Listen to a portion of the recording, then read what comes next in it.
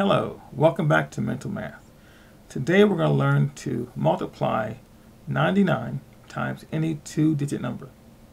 First of all, we're going to look at 99 and understand that 99 is one less than 100. So therefore, anything you multiply by 99 will be one less than. Let's take the number, for example, 54.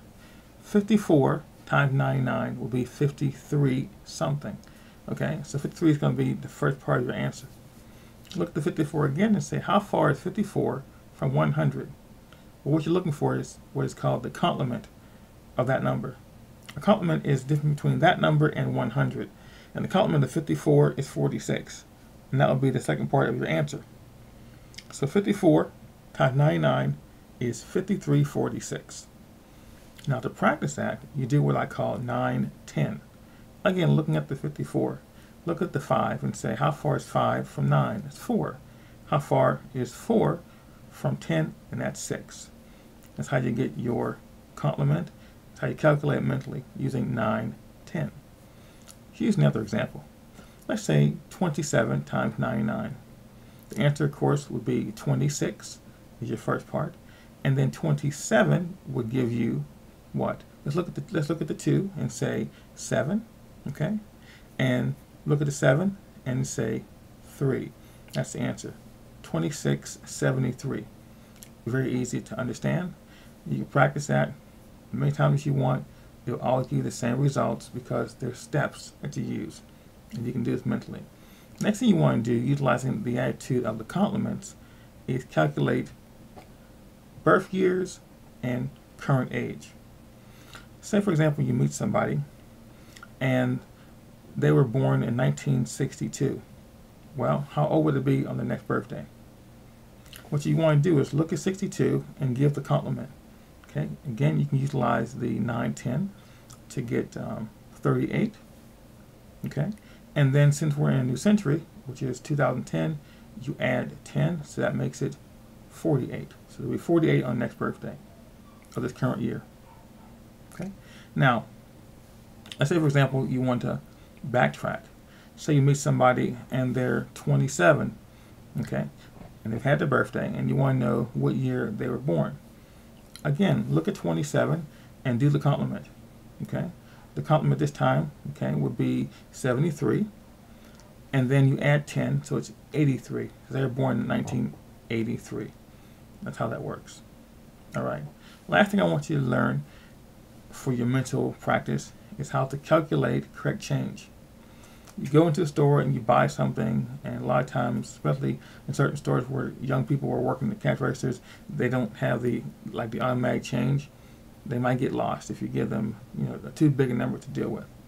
So I'm going to show you how to do this so you won't have that problem if you're working in the cash register, or if you're giving someone your money, you don't trust them to give you the right change. You can just calculate it and you know it's right. Okay, you go to the store and your total is going to be $13.82. What's your change? Well, of course, 13 plus something is basically 14, so it's $6.82. Your complement is going to be 28. No, you know how to do that, right? It's not 28. It's going to be 18. See how that works? The problem with math, again, is that people don't take the time to see what things really are. So you go into a store and you buy something, you got the wrong change. Let's use another example. Use a bigger number. So let's use a $50 bill this time. And you go to a store and you're going to spend $38.19. Okay, and you get the guy a $50 bill. What do you get back? Okay, well, 38 is 39. Okay, so that's going to be 1 plus 10. See how that works? 1 makes it 40, 10 makes it 50, so it's $11. Okay. And 19 would be 81, and that's your change right there. Okay, so it's $11.81. Again, this is not about doing anything that's hard to do. It's knowing your complements. So let me give you a couple numbers now, and let's work together to get the complements. Okay, and see if we can do this properly. Okay, the complement of 16 is what? Okay. Think about it, okay? The 1 of 16 and what makes 9? 8. The 6 and what makes 10? 4. That's your answer, okay? It's 84. Simple. Let's do 72. Okay, again, 7 and what makes 9? 2. 2 and what makes 10? 8. And that's the answer right there. And one more, 15. Okay, and 15 is easy. We know it's going to be 8 and 5. Okay, very good. Now, doing mental math is not something that you want to just say, I practice for an hour or a week. I want you to practice this daily, because the more you do it, the easier it becomes. Okay, and you don't run into these problems of having to, think about, oh, did I make a mistake, and do I need to find a pen? It's all easy to do. So take the time, learn these skills.